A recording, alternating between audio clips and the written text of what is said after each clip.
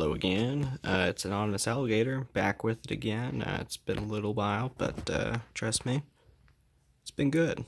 You know, good things are coming. Lots of new stuff. Just been a little bit busy. So, as promised, several times, we're going over the box today.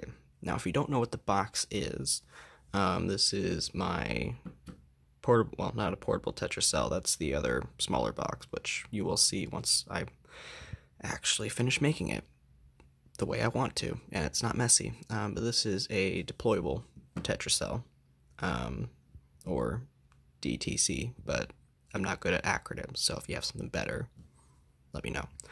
So, it's literally just a Pelican case that's been hollowed out. I've got about, not counting this one, I've got 11 of them. They all came with foam.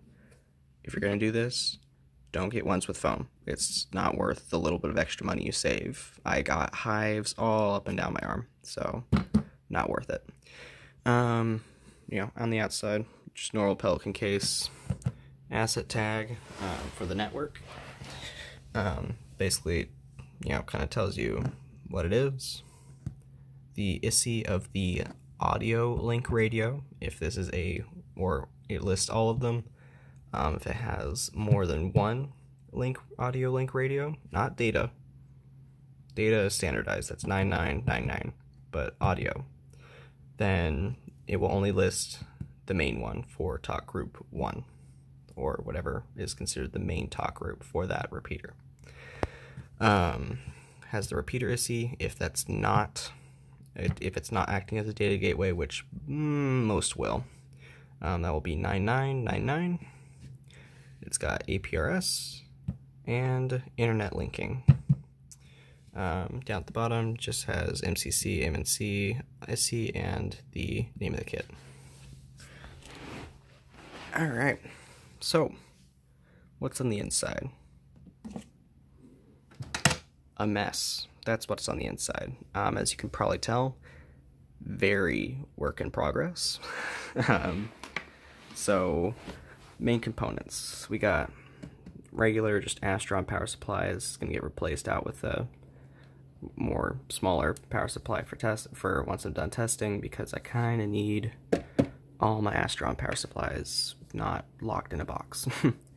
We've got a huge mess of cables here. This is going to be where a CDM 750 is going to go for just remote control, because I don't really trust the internet a lot, especially with some of the locations when we put in these. I'm not going to be able to trust it for anything more than, you know, what I need it for. We've got a Raspberry Pi running as the site controller for right now. I'm going to have a few more of these, probably the smaller ones, because I don't need a full fat Pi 3B. Well, Pi 3B plus, long name. And you got the signal link for the one audio link radio that's in here. Going to be adding more. There's a way I can get up to, I think it was either 7 or 5 linked talk groups with this. So there's a way I'm working on getting that done. And you got the data cable for the Superior, which is acting as the repeater and data gateway. Just regular programming cable, and then RS-232 to USB, and then that plugs into the rear. This is the coax connector for the audio link radio. That's just going to be ran to a dummy load in the actual, you know, once it's fully done, but I have it ran to an outside antenna for right now. And then we've got the coax connector for the actual repeater. Now, what's underneath? Or what's inside, but that's not the name of the YouTube channel. What's inside, don't sue me. Alright, now if we lift up this plate without unplugging the Raspberry Pi, we've got 2 radios down there. You can see that gray one kind of off on the side. Wish I had a flashlight. That's going to be the data, that one right there. That's the data and the repeater radio. It's a SRG 3900 UW. without the extra U. If you know my call sign, then you'll get that joke. Then this one right here is a Motorola MTM 800, acting as the actual audio link radio for right now. That's going to get swapped out with a bunch of smaller radios, so I can pack more into here. So, what's with all the extra connectors? Well, for one, this isn't done yet, so I've still got the Pi running off of wall power. You've got the one power cable coming in, you got two coax connectors going out, because that's needed, and then you've got, I think it's this one. You got this one, just for the control head. If you saw before, don't know if I posted anything about it, but I used to be running the old SRM 2000 mono control heads. I've since upgraded. Hope you guys like the new one. Yeah, there you go. This is the Superior Color Console 3. I really love the look of these. Whenever I get my new vehicle, it's going to be a Taurus. Police Interceptor, of course, because I've got the extra space for radios. I'm going to get the Color Console 3, which is a little bit different than this, but same diff. But yeah, no, these are really great units that I love the look of so far. They operate great, minus the ancient mic I'm using. This is from it's like an SRP or something. It's one of the older radios from like 90s, 2000s, somewhere from there. So,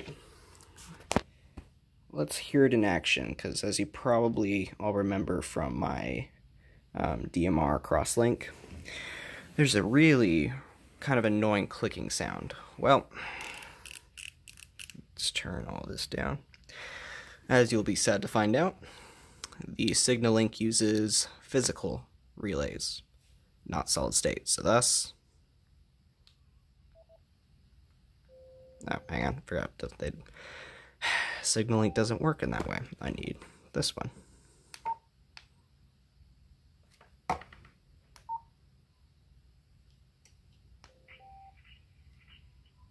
So yeah, you hear that click in there. Hang on, let's get it open and closer.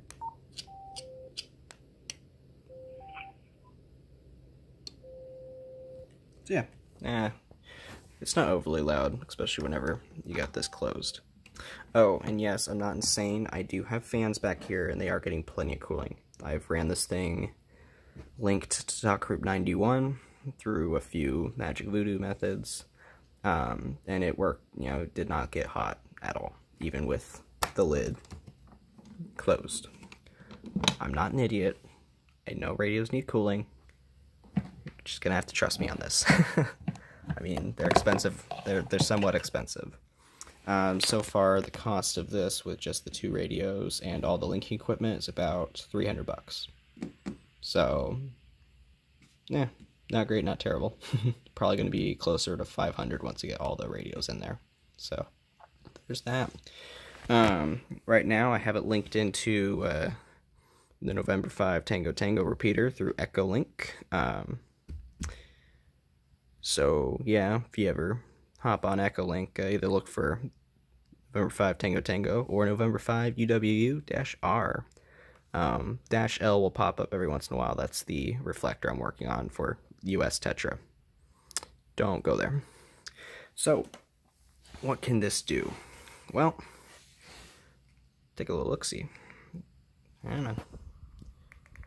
So, I can send status messages, control it through, control what it links to through Echolink. These can be set to anything, but I just have them fixed to KE5RS and November 5 Tango Tango. These are the different talkers within the txTETRA network. Control whether or not, it gives me weather report, pair it on, pair it off, and then these are all just for talking to other radios. You can also, using a command like this, send DAPnet messages or pages. You can also receive pages. I wonder if I have any of those in here. Oh, there we go.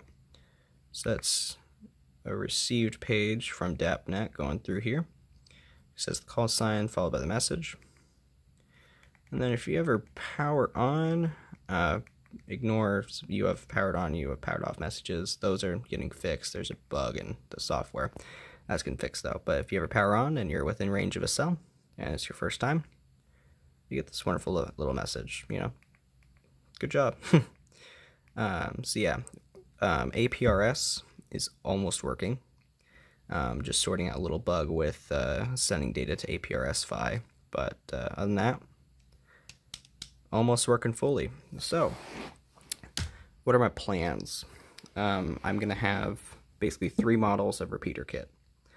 The portable TETRA cell, which you will see later. The deployable TETRA cell. This is more built for like Aries, whereas the portable TETRA cell is really, it's not meant to be linked. It's more for like a small event, you know, that sort of stuff. These are meant to be linked together in, well, not a bunch of them, but they're meant to be linked for, you know, wide area networks, quickly setting them up, quickly, you know, tearing them down. So, like Dayton Hamfest, I'm working with those guys. We might be putting one of these up there for the event. Well, maybe a few of these. But these are more meant for like Aries groups. And then I've got a rack mount version I'm working on. I'm just waiting for the actual rack mount case to get here through Amazon, but sadly UPS doesn't understand the difference between East Whitestone and West Whitestone. So it's currently on West Whitestone. I need it on East. Thanks UPS. Never using you again, if I try. So, in other news, IDEN's coming back, baby, or at least direct talk, or yeah, direct talk. There we go. Moto Talk. There we go. Let's just call it that. Everyone knows what that is. I'm going to be setting up also a linked network for direct talk in Central Texas. Well, mainly Central Austin and the kind of Cedar Park area. If you don't know where those are, probably doesn't apply to you. But, yeah, no, it'll be simplex just due to how this works, so, you know. Key up, say what you need to do. Oh, that was too loud. You know, key up, say what you need, let go. It's going to repeat it back for everybody to hear. But, should work just fine. I mean, so far these have really great coverage, especially in my area. I expect they're probably going to do well in Austin just because they're 900 megahertz.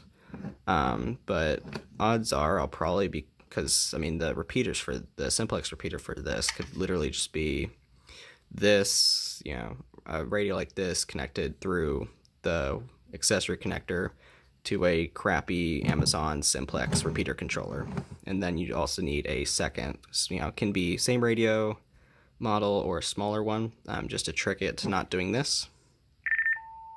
And always having a user available, because this blocks you from transmitting for 10 seconds, which don't want, because, I mean, say you just dip out of coverage and now you've missed the whole conversation because it just kills it. So, don't want that. I'm working on looking into the legalities of linking an ISM band device to Part 97. If that works out well, you'll see a new node pop up on my reflector, and it will be called IDEN link. So that way you get access to both networks. So that'll be cool. So yeah, as always, email me or, you know, comment below if you have any questions, and I'll try my best to answer them.